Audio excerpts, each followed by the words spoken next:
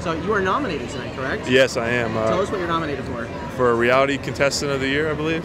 Yeah. What do you think your chances are? I don't know. I got some stiff competition. There's some people that are very deserving. Colin's a great contestant.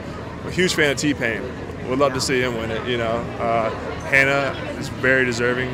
We learned so much through her season. So I would love to see her win the award as well. So you can't really go wrong. You got nominated amongst a good group of people. Yeah, I'm with good company. So I'm very, very thankful and blessed to be here. Is this your first nomination for an award? Yeah.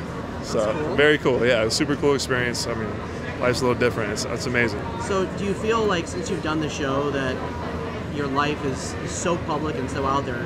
Is it something you've adapted yourself to at this point? I'm working on it. It's still like a learning process. Still very new to all this, but I'm trying to adapt and trying to get better at all of it. But I'm growing. It's growing pains and learning. But it's an incredible experience though. And who are you most excited to meet tonight?